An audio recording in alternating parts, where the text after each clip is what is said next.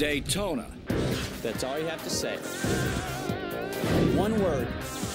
Whether you're from South Boston or South America, everyone knows Daytona, the world center of racing. Richard Petty holding on to that lead like a hammerhead shark. Dale Earnhardt finally is a champion of the Daytona 500. There are 36 races on a NASCAR Winston Cup schedule. But only one race can turn an underdog into a legend. And on the outside, it is car number 10, Derek Cope.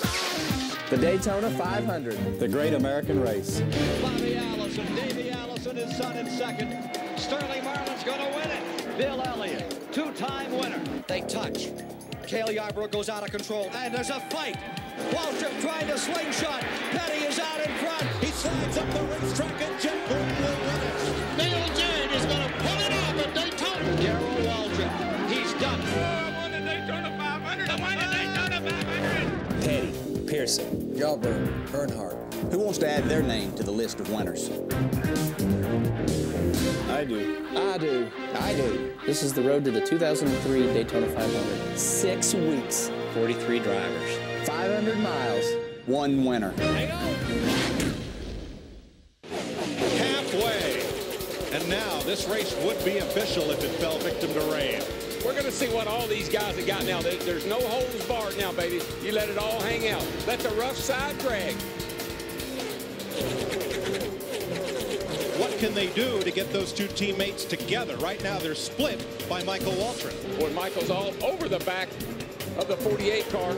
And here comes his teammate, Earnhardt Jr. You know, that's help.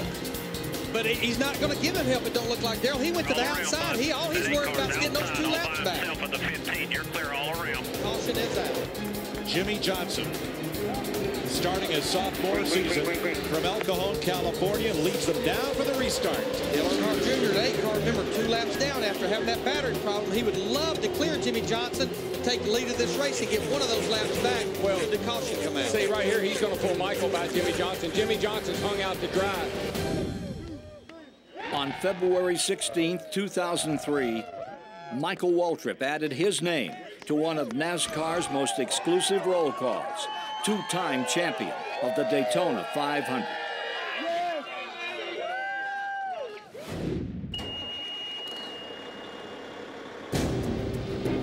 But the road to the 45th edition of the Great American Race had officially begun 41 days earlier.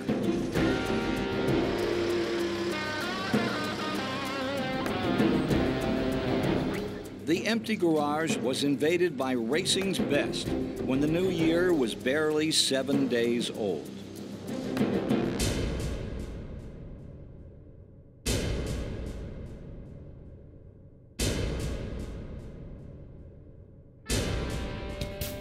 Awakened from a short winter slumber, first light at the massive world center of racing was the first sign that a new season had arrived. When you sit out there waiting to pull into the tunnel here at Daytona, USA, you know, it's the sun's starting to creep up over the horizon. You know, it's a great feeling. You know, that's what it's about. We love to come to Daytona and get ready for the Daytona 500. But January testing is not the time for reflection or romanticism. It's the time for work. 52 teams caught up in a pair of frantic 3-day scrambles for speed.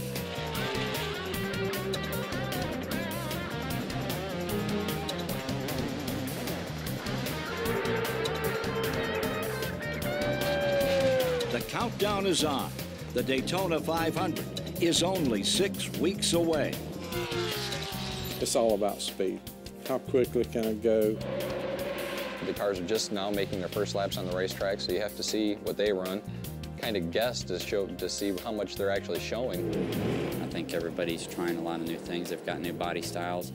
We've got new rules with templates, so I think it's finding out what our limits are and where we can go with that, and hopefully you can come out of here in competitive manner.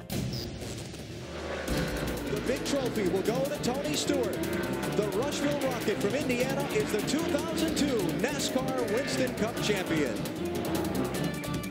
Less than 24 hours after clinching the 2002 NASCAR Winston Cup title at Homestead, Tony Stewart was already in testing mode, leading a pack of teams anxious to break in their rides for 2003.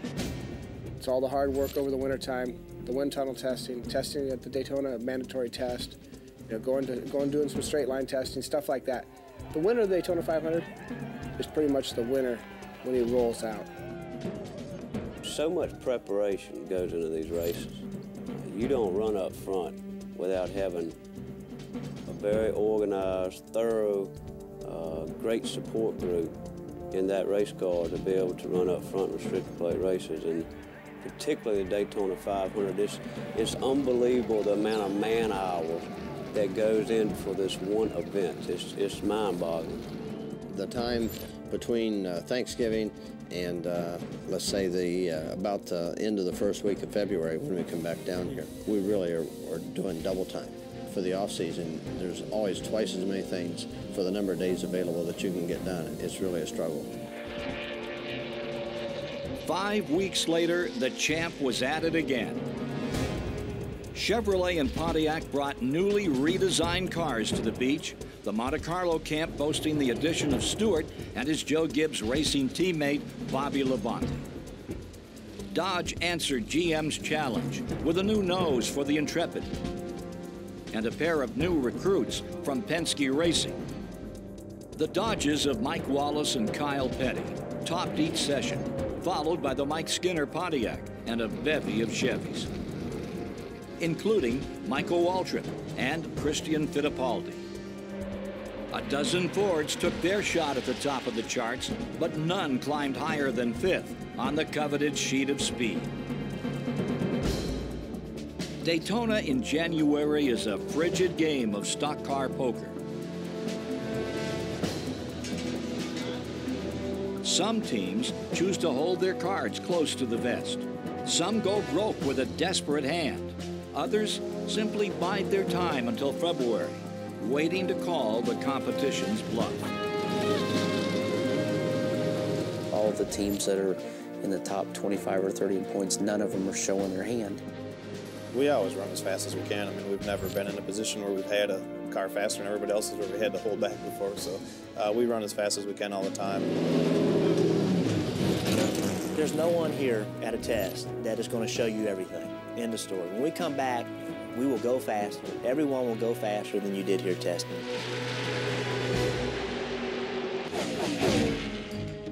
Car owner Robert Yates arrived at Daytona with a new look for 2003, a look of relief.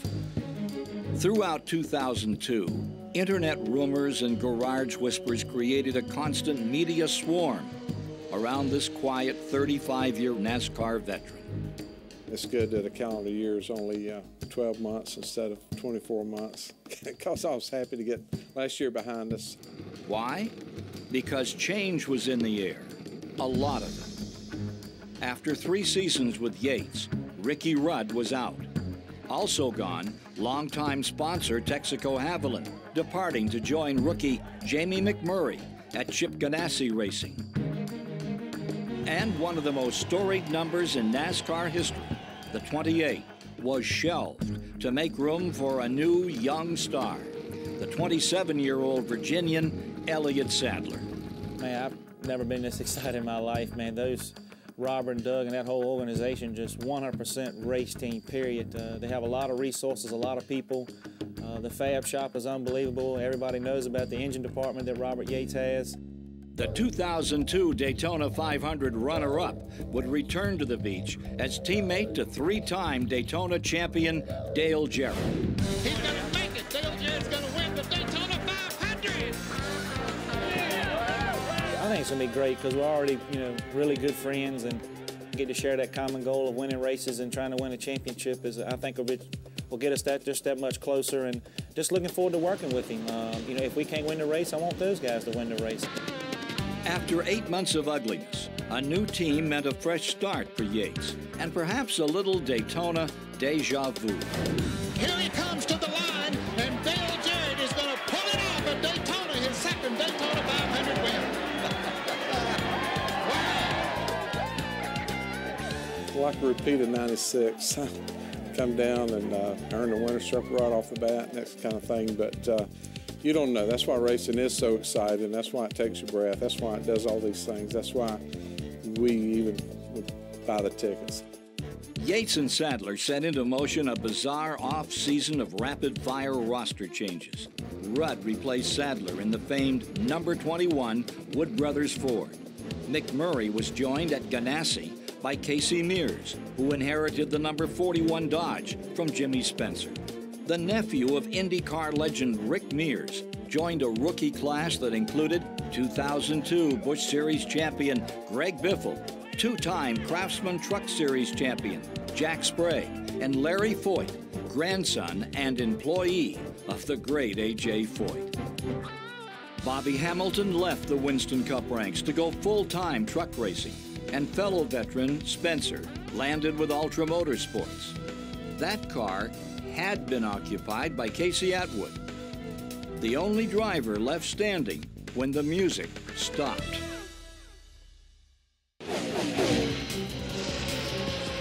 In the days before Speed Weeks, the frantic pace of testing gives way to the heavy metal of pre-season preparation at the race shop. Overseeing it all are drivers, crew chiefs, and car owners. Ray Evernham has been all three. He's all the way to the bottom, almost in the grass. He slides up the racetrack, and Jeff Gordon will win it for the second time. Wow, what a race. After 2 Daytona 500 wins with Jeff Gordon, Evernham knows the preseason checklist by heart.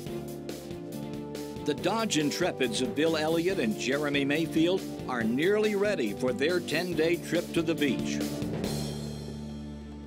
Welcome to Evernham Motorsports. As you know, we're getting ready for the Daytona 500, so there's an awful lot going on. But this is our entrance. We invite our fans and our partners to come in and visit.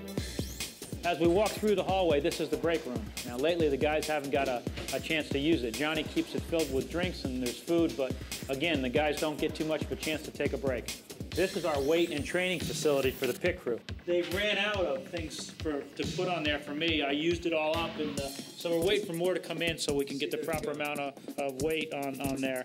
Here, wait a minute. I don't want to flex and rip this new shirt, so I'll be careful. But when the rest of the weight comes in, I'll show you what I've got.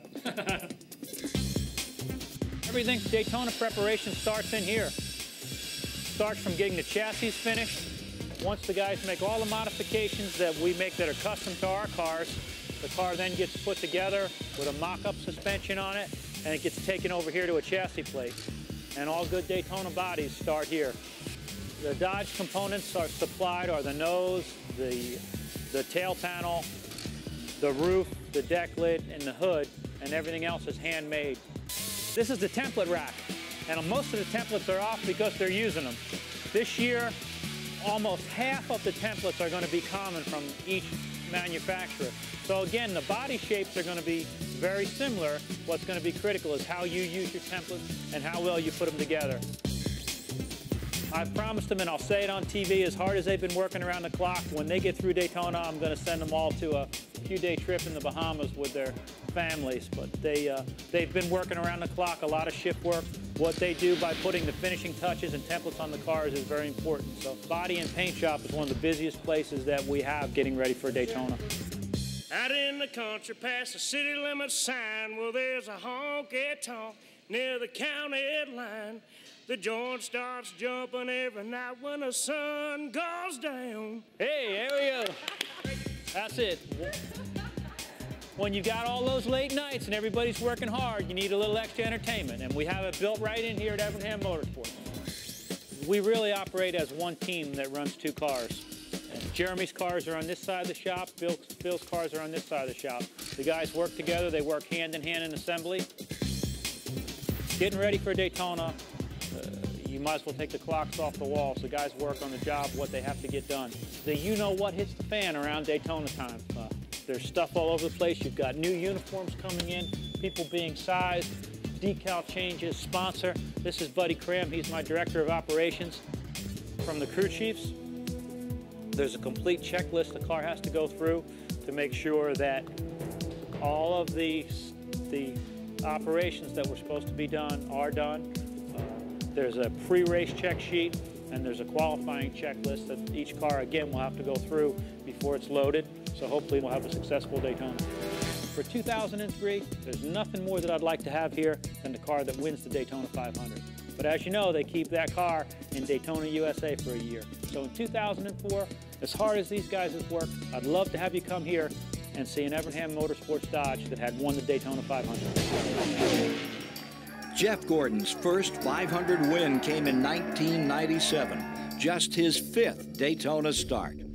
And after dominating all day, his crew out on pit road, Bill Elliott wins the 1985 Daytona 500. Bill Elliott's first came in 1985, only his 6th visit to the Speedway. For others, winning the Great American Race is far more challenging. In 1980, Buddy Baker won in his 18th try. And after all those years of effort, all those heartbreaks, the 1980 Daytona 500 waving like mad as he crosses the line. Buddy Baker has done it. 5 active legends came to Speed Weeks 2003, each with at least that many starts in the 500, but nary a win to show for their efforts. Ricky Rudd, Terry Labonte, Rusty Wallace, Kyle Petty, and Mark Martin shared nearly 140 career race victories entering 2003, but not one on the sport's biggest day. Well, it'd mean a lot to me to win the Daytona 500. I've come so close so many times and haven't done it, and boy, I can't wait to get it done.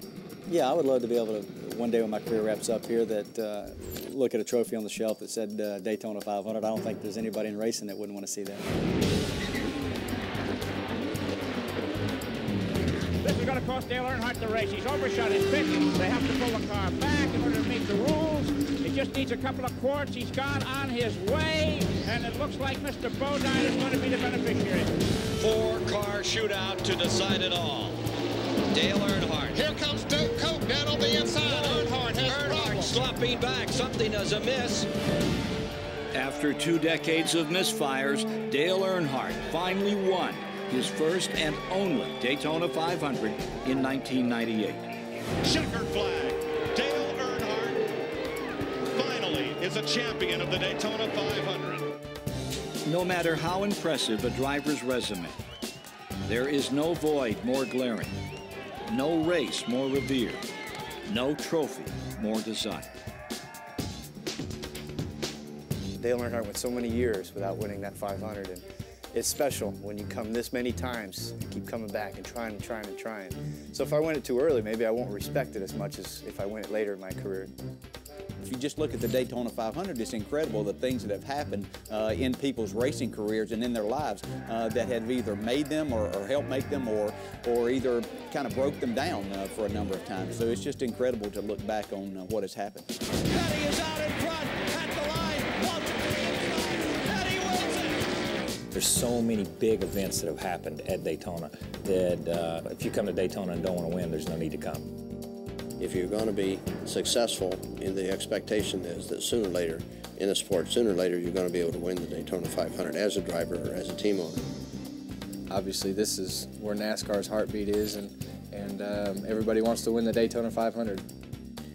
That's one trophy that you always look forward to and you always try to get, and no different. Right now, we want to get it as soon as we can. We want to get one now and get one, more than one, but it sure be nice to win one. Man, I don't think a fairy tale can be written that sweet. All 43 teams that start that race want to win the Daytona 500, and every team should feel like they're going to win it and can win it, but I think we got a little something for them this year. Speed Weeks 2003 began under unpredictable skies. As rain fell on the Daytona International Speedway, uncertainty reigned in the garage. NASCAR's tech inspection line opened for business at 7 a.m., 9 full hours before the first practice session. The age-old dance to see who could get away with what had begun. Look up here, there, gentlemen. Do I get extra points for that? Extra. No. It doesn't look good right As crew chiefs and mechanics tried to squeeze their way past NASCAR's red shirt police force, the sun tried to squeeze its way through the clouds, and neither was having much luck.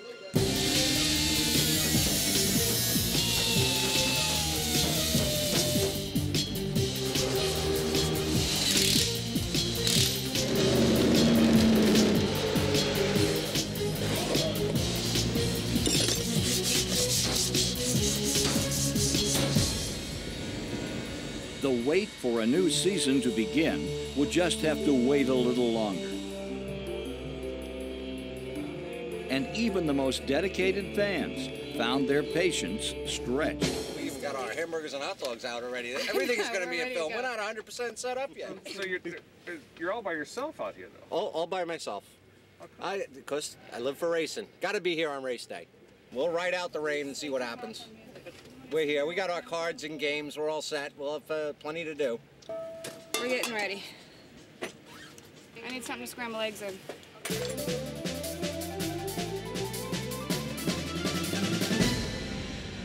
Now if we'll get some sun and get some cars on the track, we'll make our day. Then the clouds began to break up. 1, 2, then a dozen cars were suddenly on the track. Fully painted, ready to rock, the 2003 season finally underway.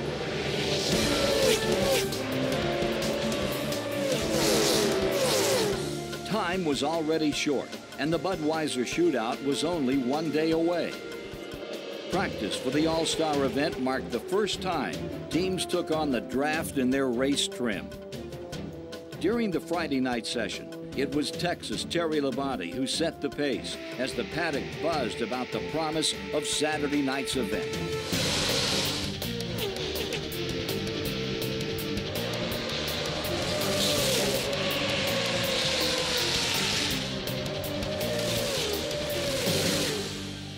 But as the garage closed, cars remained lined up, still trying to gain approval to run the Daytona 500. After 15 hours, inspection was still not complete.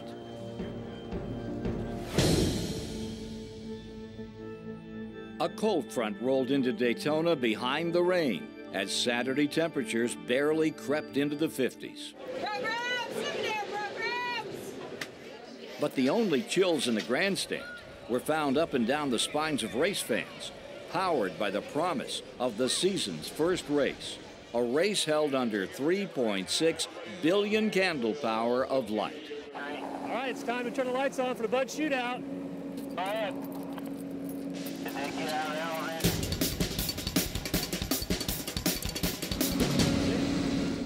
As darkness fell over the speedway, 19 drivers sharpened their focus on the task at hand. The long off-season was over.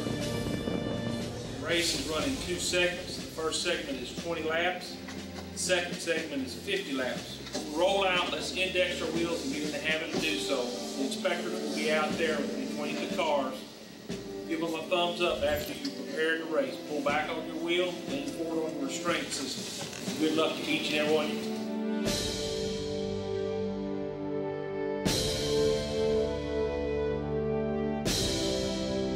"15 pole winners from 2002 and 4 past shootout champions would duke it out over 2 segments. On the line, $200,000 and the title of favorite for the Daytona 500. And draft coming off turn 2 as they hit that long back straightaway. And come to the view of Mike Bagley at the end of the back straight. This is it right here. 70 laps. Reach up there and pull them belts tight. And now we're about to hear the second most famous words in racing. Let's go racing, boys. Boogity, boogity, boogity! Jimmy Johnson quickly took his Chevy to the point, followed closely by Kurt Busch. Side by side, these cars will look like they've been run at the Saturday night short track we were talking about when it's over with. And this is happening at 185 to 190 miles an hour.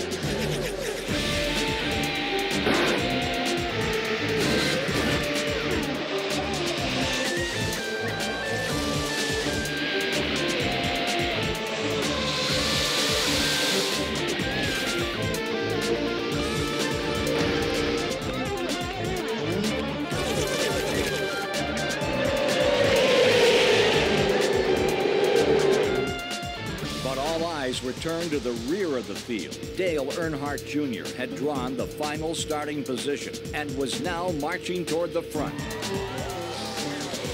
14 laps into the 20-lap segment, Jr. took the lead and stayed there.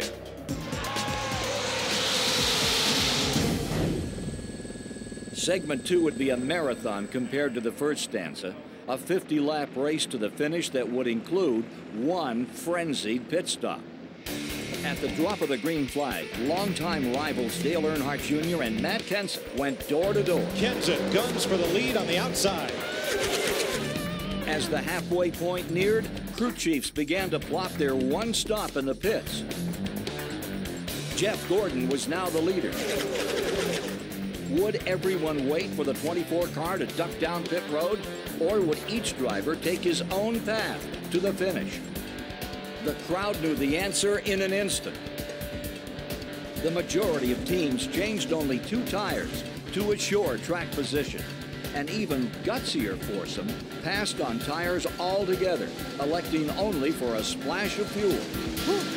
That was exciting. Yes, it was. I couldn't believe all of them came down at the same time. Team would have been on pit road at one time. Looked like a covey of quails coming at us.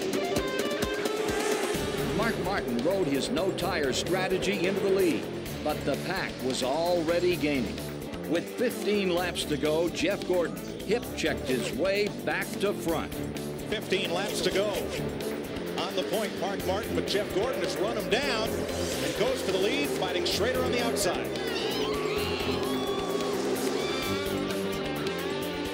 On pit road, crew chief Robbie Loomis watched the laps click away with his driver in front. 11 laps to go. 10, 9, then 8. 8 as in car number 8, Dale Earnhardt Jr., who was suddenly charging up the outside with only 5 laps remaining.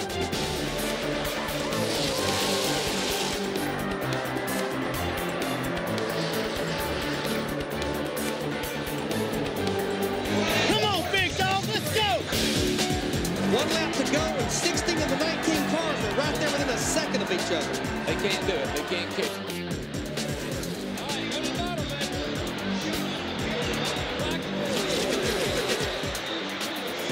Bottom, baby. At the bottom. He lost his drafting partner. Lock him up. Come on, baby. All right. Hold him off there. They're 2 wide behind you. I think the season right there. You're over. Congratulations, guys. We went over hardcore floor right there. One down, baby!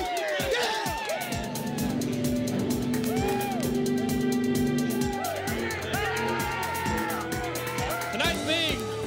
Anytime you went to Daytona, it's just a good feeling. I had a great off season. I'm really pumped up for these speed weeks, man. I'm telling you, I think we're gonna have good things this year.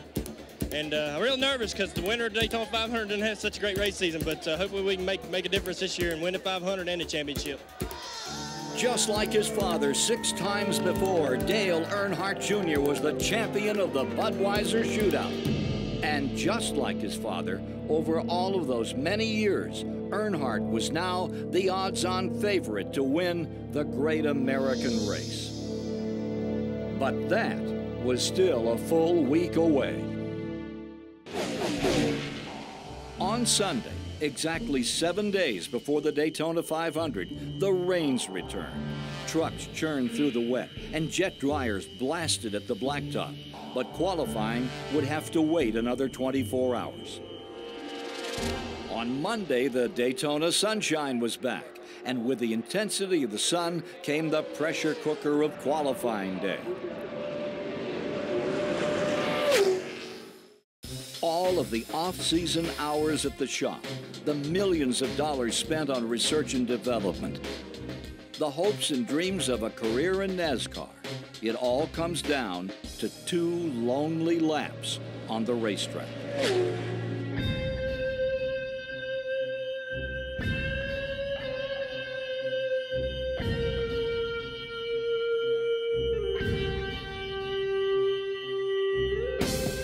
As the drivers and teams wait for their crack at the clock, everyone wonders who will be able to pull a rabbit out of their helmet. The preseason favorites started to run their laps.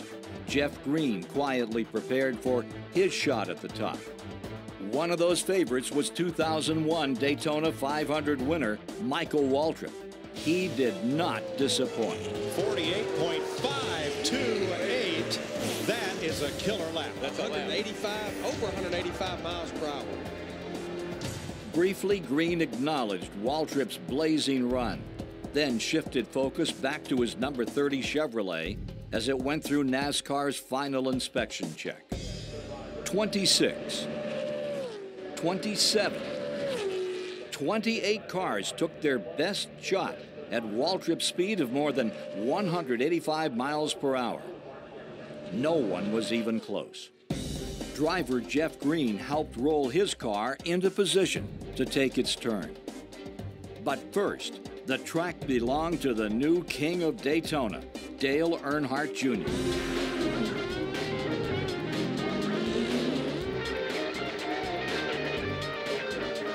Pole for Dale Earnhardt Jr. Wow, man. 48-28. Finally, Jeff Green was given the nod from NASCAR. It was time for Green to drop the hammer. We'll hold the phone. Jeff Green, who was so quick in the first practice, he didn't even bother to go out in the second practice, is coming to the line, and Maynard Jr. off the pole. Did it! He did it! He did it. In less than 48.5 seconds, Owensboro, Kentucky's Jeff Green went from low profile to the high end of the pylon, and the driver of the number 30 Chevy became the 30th driver to earn the title, Daytona 500 pole sitter. I'm still shaking. This is easy for a driver, but I'm still shaking because of where we're at. Daytona is something else. The following day, there was a little extra strut in Jeff Green's step and a rather big target painted on his back. The fastest man in the garage didn't get to enjoy his time in the sun for very long. Practice for the Daytona 500 was officially underway.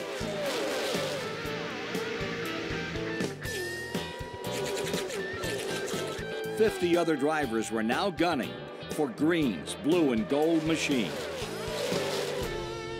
As intensity rises, so does risk. Rookie Jack Sprague found himself in the middle of a 200-mile-per-hour game of ping pong. The result? A 5-car calamity, collecting Mike Skinner, Elliott Sadler, and Jeff Burton. Only 48 hours before the crucial 125-mile qualifying races, Sadler and Burton had to resort to their backup cars. For a wreck to happen in the first open practice of the year is not what we're looking for. At the same time, we can't. The drivers have to take responsibility. I'm not saying anything other. The drivers do have to take responsibility. I couldn't believe what I saw. I mean, on the straightaway, and just caused a heck of a wreck and tore up a really good race car. I mean, we were very fast, and unfortunate for the M&M's car, and that's the same car DJ won whipped down here in the year 2000. So we're really trying to make history, but it won't meant to be this weekend.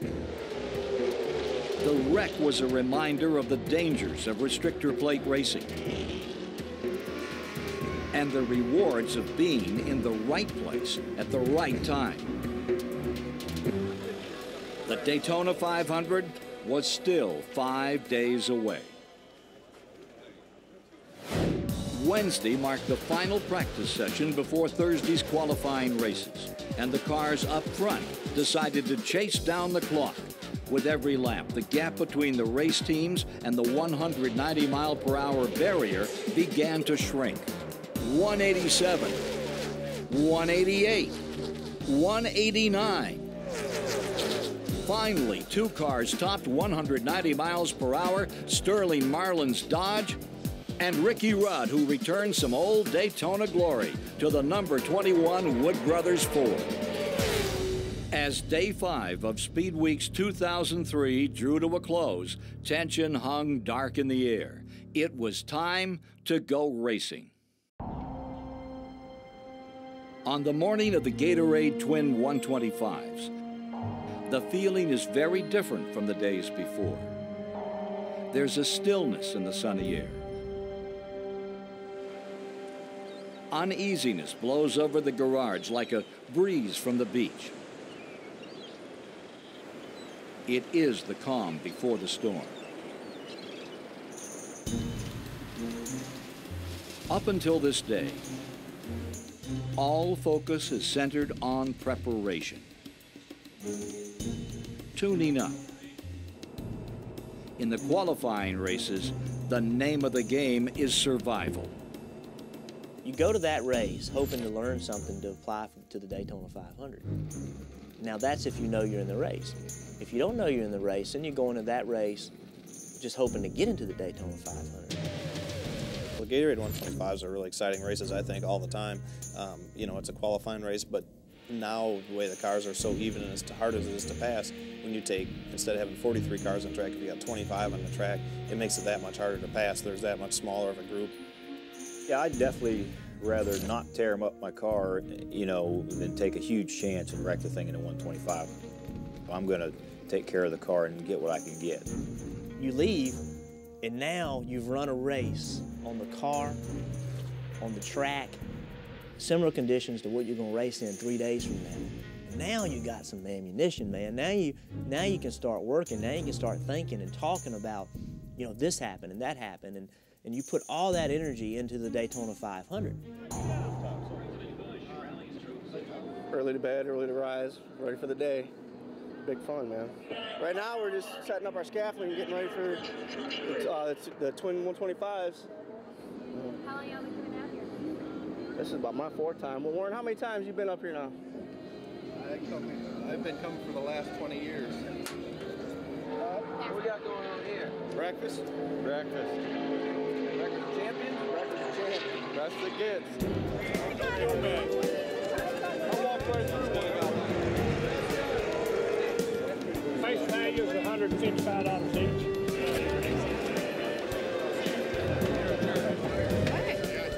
Au moins, ça tient. Okay, I'll take these two. Thanks a lot. Thank you.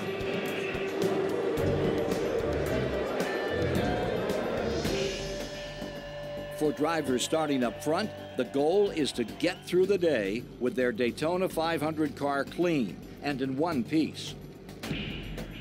For others, only a top 15 finish will guarantee a starting position in the Great American Race. Rock and roll. What's up, guys? Yeah, we'll go out there and take it to the front. I'm ready to go, man. Plan is 14th or better right now. You don't have to sweat all that point stuff. Not very good points. What's up, man? Let us go fast. 50 laps. Gonna do our pit stop and come out front, man. Strategy here, DJ. Try to come out in one piece. Learn as much as we can, though. Don't have anything in mind other than just seeing what we can do. Make sure that we got something to work with for Sunday. This race will decide rows 2 through 15 on the inside for the Daytona 500. These races are exciting, and you go into it, and trust me, I'm a race driver. I got my helmet on. I'm in a race car. I'm not thinking about anything except what Jeff Green said. I'm going to go to Victory Circle and get that trophy.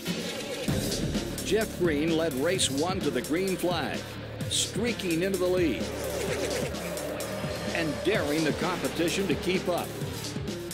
Tucked in behind was teammate Robbie Gordon.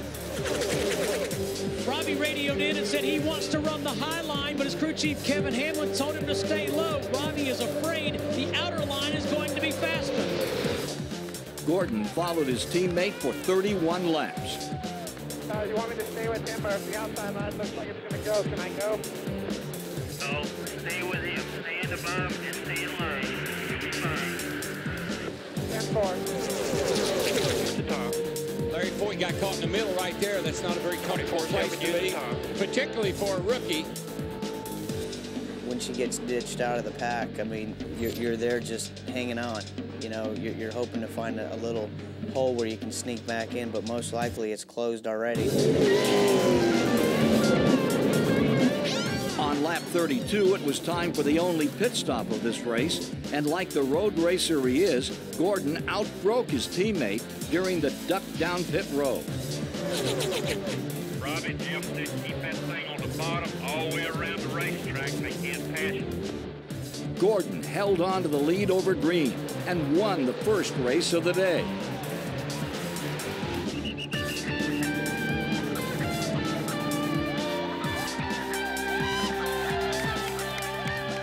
I think it shows RCR cars are going to be really competitive, and I'm just real proud of all the guys, all the hard work they did over the wintertime, and it showed when we rolled out of the box here.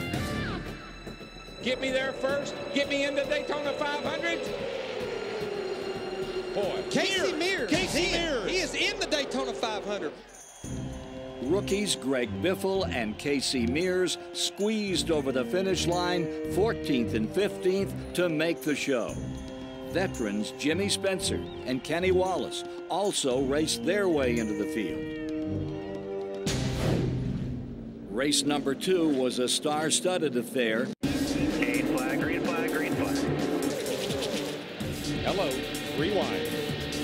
Still clear, still clear. Kevin Harvick's looking strong in that 29 car behind Dale Earnhardt Jr. Second place, side by side.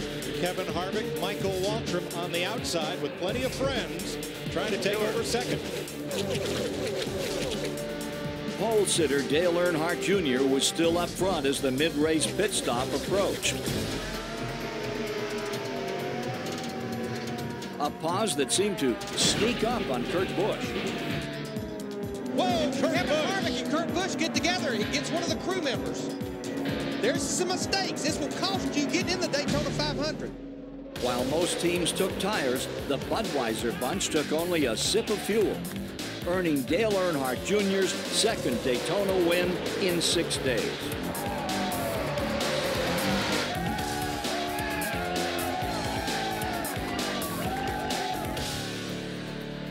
Finishing all alone in the transfer spot was the family-owned number 49 car of BAM Racing, placing Ken Schrader safely into the field for his 19th Daytona 500. 30 teams made the field from their twin 125 efforts. Another 6 cars qualified on their Monday qualifying times.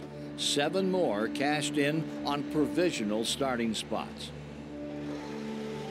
And 7 more, including 1990 Daytona 500 winner Derek Cope, would have to head home early. The field for the 45th Great American Race was finally set. Or was it? Valentine's Day was no charm for 2 of the sport's biggest stars. Johnny Benson smacked the wall during practice on Friday morning. Mark Martin couldn't fix damage left over from Thursday's first race. Both switched to backup rides for the 500. Rusty Wallace finished 4th in the second 125-mile event, but was disqualified for using an unapproved carburetor. Instead of starting 8th on Sunday, he was relegated to 38th. Saturday morning marked the final practice session for the 43 NASCAR Winston Cup teams. It's known as Happy Hour, one of the greatest misnomers in all of sport. As defending Daytona 500 champion Ward Burton demonstrated, there's nothing jovial about the pressure-packed experience of this crucial last dress rehearsal. Track's open, guys. Track's open. Got one trying to sneak up the middle, one coming in the middle. I don't like this motor near as much as the other one. Can't make anything happen. Go ahead and run one more if you can, if it hasn't started missing yet. Okay, this will give us another good check here.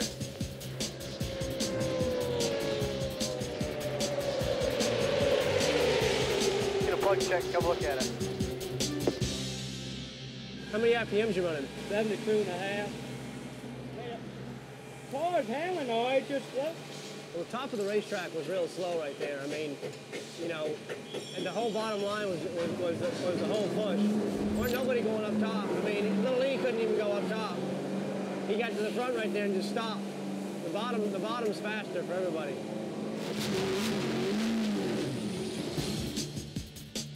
Sport. 35, 245. Didn't cool it down any. Acted anything like it has a whole week with that same amount of tape. John, take a 1/4 inch off that right side top, okay? 1/4 inch. Red's gonna be out next time by. Red's gonna be out next time by. 10-4, meet him at the fuel pumps, fellas. You gonna try to shock or the? I think we'll do both. We'll do both. That won't be wrong anyway. So we'll just see what that does. And then I want to. I got one cowl piece I'm getting Joe to make right now. Really? And we'll try that. Somewhere like the end of this practice or something. You know, see if it sucks up. You can see if it sucks up any better.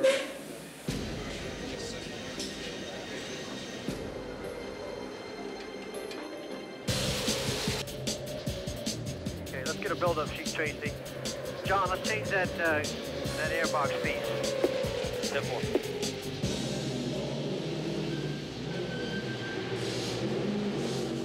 You still never got an arrow pushing up in there, huh? Still drove good in traffic? Yeah, it drove pretty good, yeah. All right. Because the tire sheet looks real good. Look at those. I mean, you can tell the left front's working good right there, you know? Right. Good temperature there. Track temperature as hot as it was Wednesday. It's pretty hot out right now, yeah. John's got the numbers, we can look.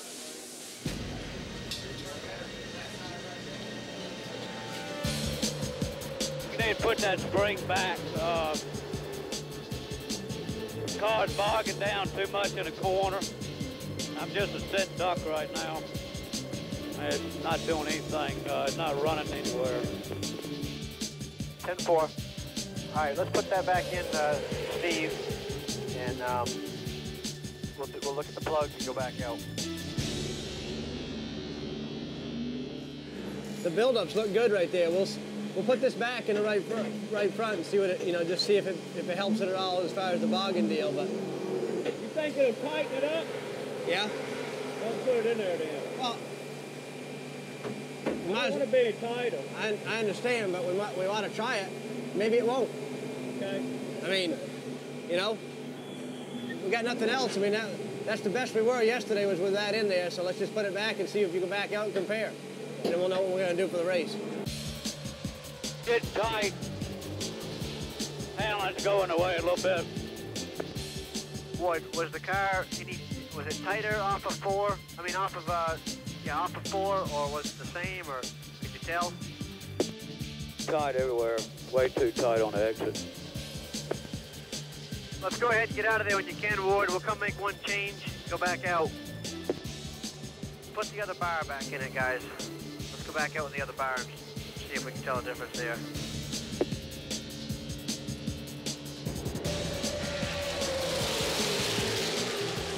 I'm going to wait for that pack to come back around. I'm not going to learn anything right here. 10-4. Got 3 back there behind you. Much better, sucks up better down the straightaway and all, but hard to get the slide in the corner. Okay, 10-4. Tracy, check the radiator with your outside gauge there when you guys get there, okay? Let's go do it, guys. We only got 4 minutes left. We're all done anyway.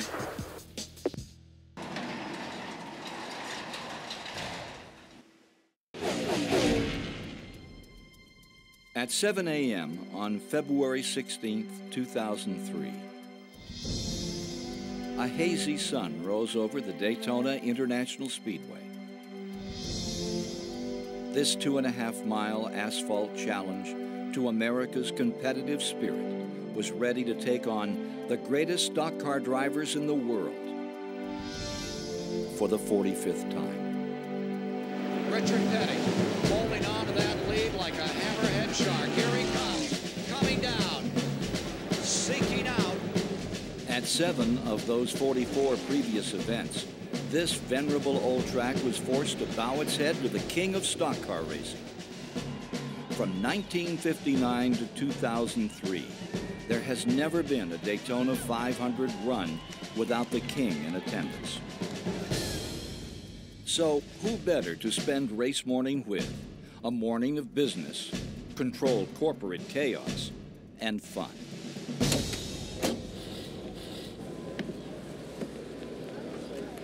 Yo, guys, how's it going? What time's your hospitality? We're leaving. I don't know. They just leave me around. I know, I was going to say. He doesn't know what the schedule is. Ain't gonna get into it. We'll get through with all this. I think the anxiety will be about the rain. Okay, guys. All right, man. Hey, how y'all doing? Just fine. Hey, young lady, how's it going? Good. Could you sign my book for me? Yeah, let's go inside. All right. Because if we get started out here, we'll gain a crowd. All right, Betty. Takes you right up here, man. Did your driving experience in Texas? How'd it go? It's wonderful. All right. Now what? Huh? You must be a maggot. She's attracted to Yeah, you.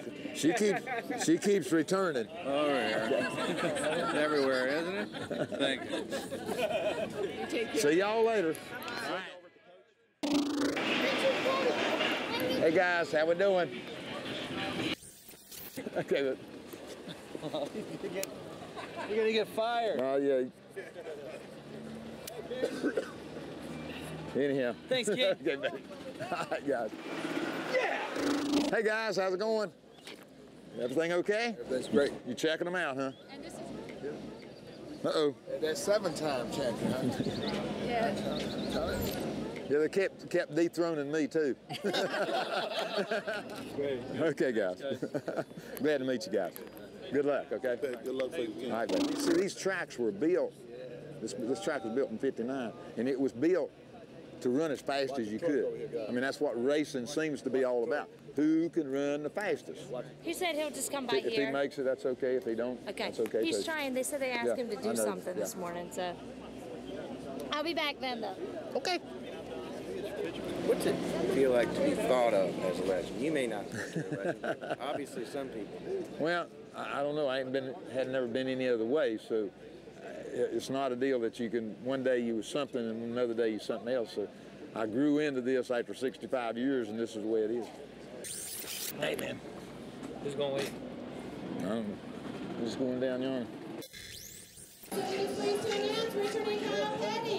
Which way we're going to go? I did this for 35 years, and I've been retired now for like 10, 11 years, and kind of got used to being retired, okay? Yeah, you'd miss it from time to time, but if you'd have been winning races when I quit, it would have been a different deal. I was losing races then, so I know I ain't got no better in the last 10 years. Daytona is it, okay? But what happened? If you win Daytona, you're a winner all year long. There's a hat. They all look the same. Big fan. Okay. Thank you.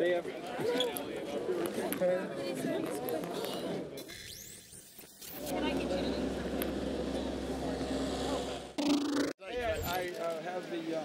I have the record for the celebrity over at your training driving. Oh, is that right? You're not going to quit your day job to go drive a race car, though, are you? Okay. I don't blame you. I wouldn't either. The cars will be a good day to run, but we're going to have to make so many pit stops because of the small gas tanks. So that's going to slow everything down. Time to go racing. It's never just another race. It is our Super Bowl, begins our season, and it's Daytona. I remember coming down here when I was 13 years old, and as a fan, I was always excited to come to the Daytona 500 and to be racing in it. And if I win, it's dramatic. This can be an exciting place to be, and it also can be an awful place to be. There's no doubt that this place has, just something about it that's special. Daytona is kind of like deciding who's going to race in the Super Bowl or who's going to compete in the Super Bowl, and have that before you start the season. When you're watching this sport on television as a kid, all the emphasis, even as an adult, all the emphasis is on the Daytona 500. To win the Daytona 500 would be a dream come true.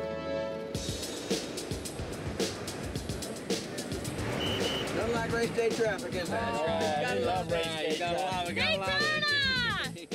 He's gonna win today. Sweet. Sweet. I got a picture of her. It is the grandest spectacle in all of racing. 480 acres, 200,000 fans. They come in campers, cars, trucks, and buses, representing every state in the Union, every walk of life. When we're coming down to the green, stay in line till you cross the start-finish line. The number 2 starter must not be number 1 starter to the line. It's important that you communicate with your spotters today and your hand signals. Get them up high in your car, signal to the driver behind you. Check your mirrors and give and take. Tighten your seat belts as often as you can. Look across the turns and don't let the drivers try to drive the cars for you. The party atmosphere tempered only by the anticipation of what is about to unfold. Go fast, turn left, hope the weather holds out. Anything, Jimmy. Time will tell.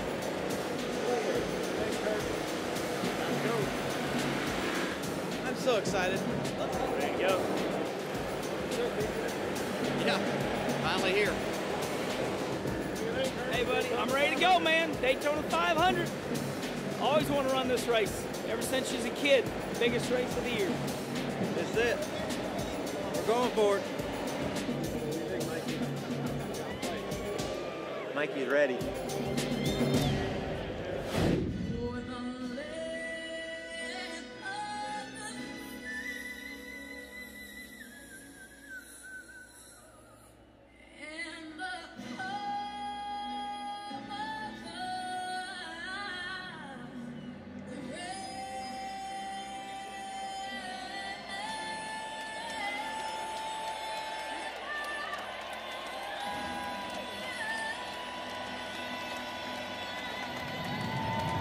Race day has arrived.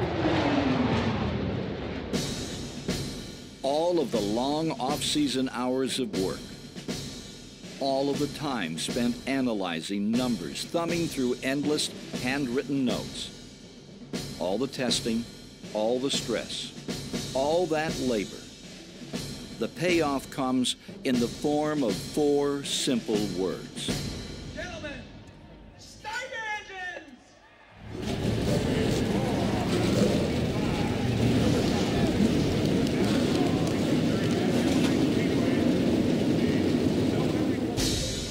Today we celebrate the 45th running of the Daytona 500. Are you pumped, buddy? It's pretty fucking exciting seeing nothing but the pace car out in front of you. So just looking forward today. We've been down, all of us been down here about 10 days waiting for this moment. And the best thing about it, I got an AOL Chevrolet that can sit over in Victory Lane when it's all said and done. So we do all the right things, don't make any mistakes. We'll have a shot at winning this race. When you win this race, you go down in history. When you're getting ready to take the green flag, and you've got butterflies, you see the crowd, you see everything around you that's going on, you're saying, wow, this is the Daytona 500. I sat as a spectator here for 10 years with my dad, and up in the grandstands just watched the races, felt the air getting pushed by when they took the green flag for the start of the race. Reach up there, pull those belts tight. One more time. Let's go racing, boys. Boogity, boogity, boogity.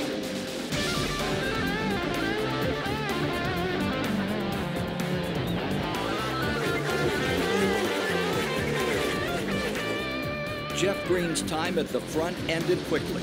At the front, they're not going to give Jeff Green this first lap. No, sir. And you can see already that there's take no prisoners today. We're flat out racing. Teammates, all bets are off. In 3 laps, speeds were already reaching toward 190 miles per hour. 43 cars were now separated by less than 2 seconds. And during lap 3, 39 of those cars changed positions on the track. 190 miles an hour, closer together than the cars in the parking lot. The on-track storm had begun as another in the sky, was beginning to roll in from the Gulf Coast. Rain is in the forecast, and all these crew chiefs on pit road know it. Could be as close as an hour away, and that will affect the thinking and strategy of all of these crew chiefs. Waltrip paved the way for a fearsome foursome of Chevys. Himself, teammate Dale Earnhardt Jr., defending series champion Tony Stewart, and sophomore sensation Jimmy Johnson. Others employed a wait-and-see strategy, including three-time champion Dale Jarrett, content to assess the situation from the tail end of a snaking stock car draft.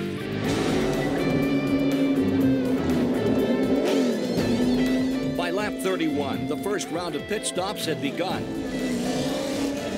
Jeff Green lost a tire.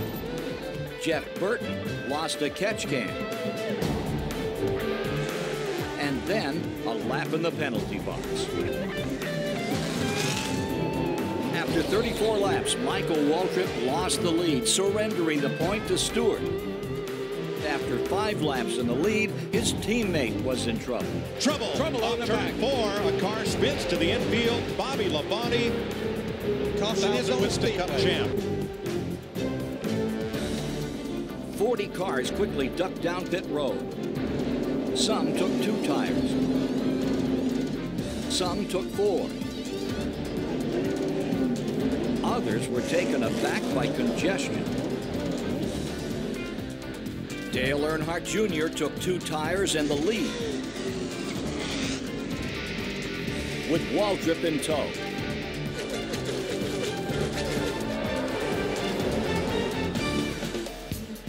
After 55 circuits round the Daytona track, rain clouds began to overshadow turn 1, as Elliott Sadler now shadowed Earnhardt Jr. No one had made a major misstep yet.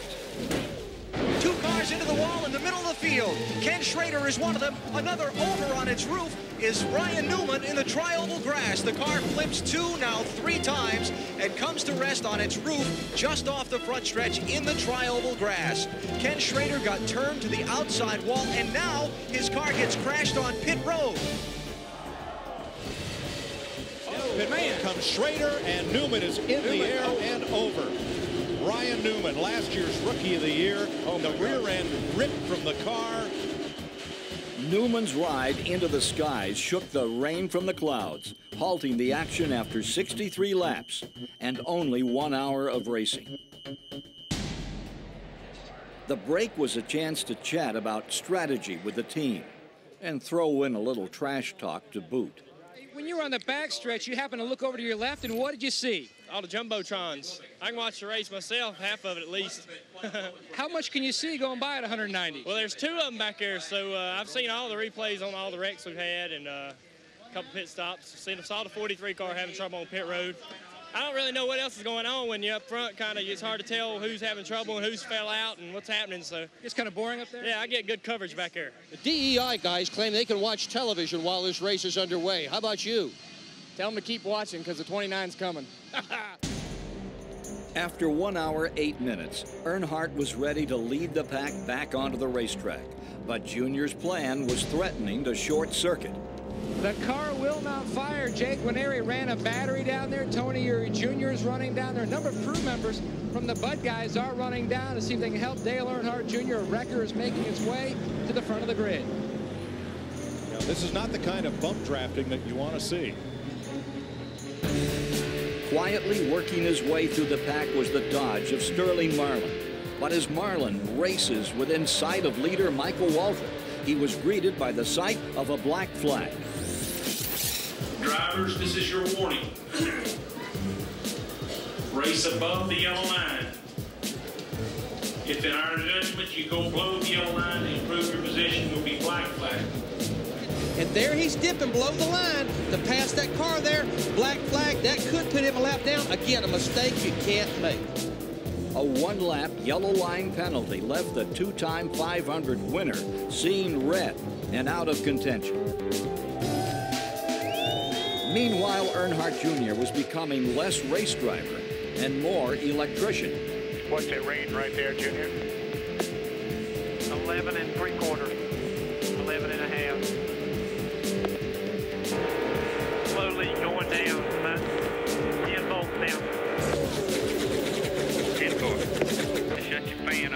keep running. Let them guys know compared to who's over behind me. Things are starting to get all crazy.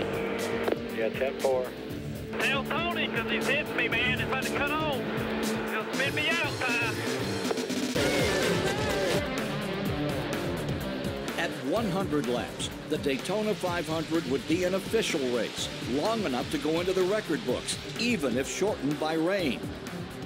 But that mark was still 15 laps away. Most teams were running on a fuel cycle that would run their tanks dry or near so on the very same lap, including the race leader.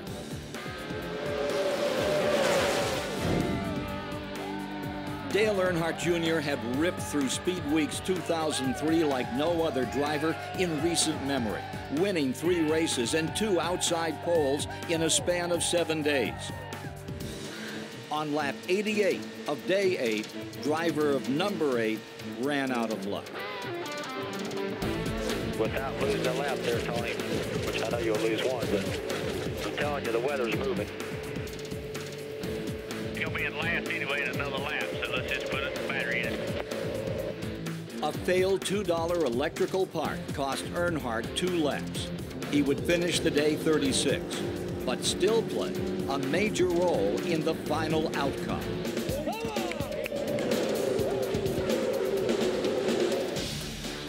Up front, teammate Michael Waltrip held off furious challenges from Kevin Harvick, Tony Stewart, Jimmy Johnson, and Jeff Gordon. But the real race was the escalating 3-way contest between draining fuel cells, threatening skies, and the halfway point of the race. Now 5 laps away.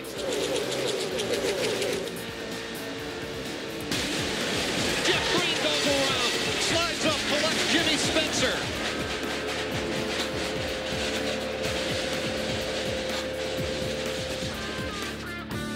Under the yellow, the leaders pitted.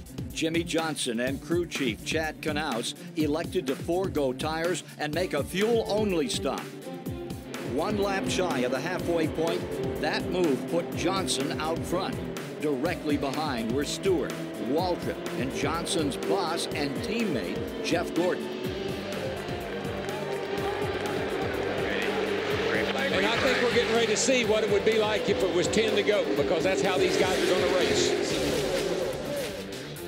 Chevy versus Chevy, Hendrick Motorsports versus Joe Gibbs Racing, and one car slices down to the inside, Michael Waltrip. Dale Jr. is racing to get his lap back. He gets into the side of Tony. Tony gets into the side of Gordon, and Tony turns his car sideways. That's may not look like that much, but when it's 190 mile an hour and you get that far out of shape, lucky to save it. Watch this. He forces his way under him. And I'll tell you, Tony did a great job of hanging on that bad boy. Boy, Michael's all over the back of the 48 car. And here comes his teammate, Earnhardt Jr. You know, that's help. But he's not going to give him help, it don't look like, Daryl. He went to the outside. All he's worried about is getting those 2 laps back. The 15, you're clear all around. Smoke and flame from that last car in line, Mike Skinner. Something broke.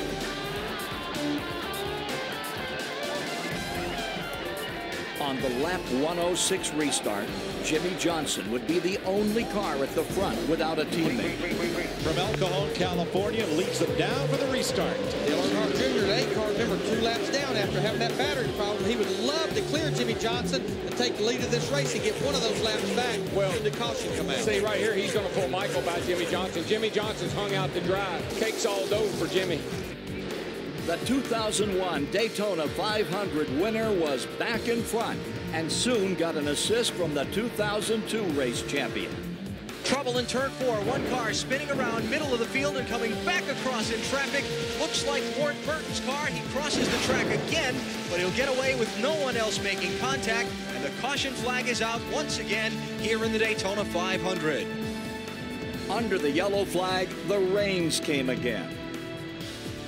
At 4:15 Eastern, on lap 109, Michael Waltrip parked his Napa Chevrolet on pit road as the leader of the Daytona 500.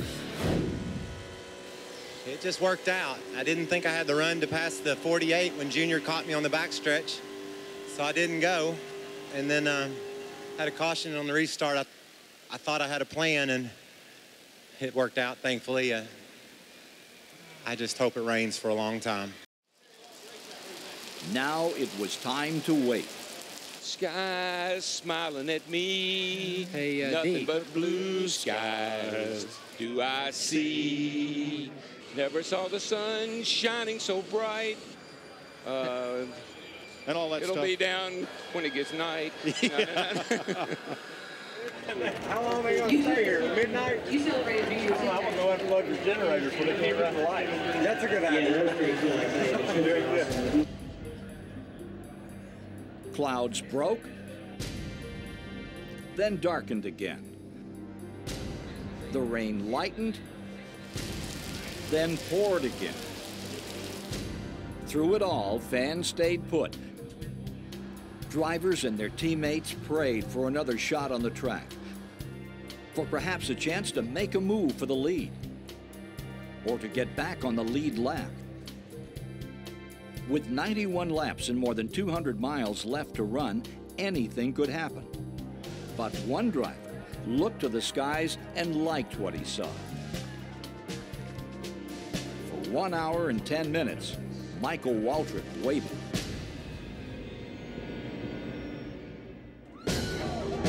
At 5:25 on February 16, 2003, the Daytona 500 was declared the Daytona 272.5, the shortest in history. Michael Waltrip became just the 8th driver to win the great American race more than once.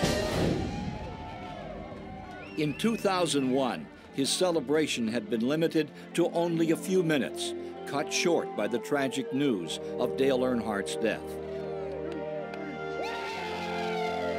On this day, no one could spoil the celebration, not even Mother Nature.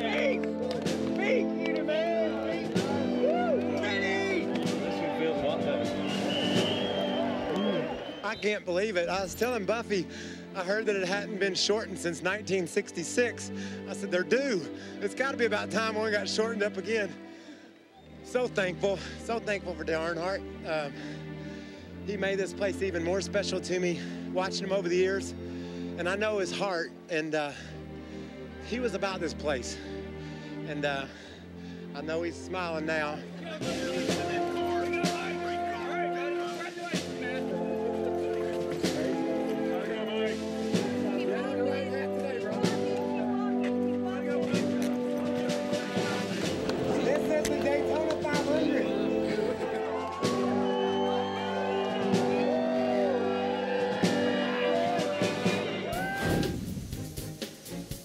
Defending race champion Ward Burton, who had worked so hard during Saturday's happy hour, finished 38th after his wreck on lap 106.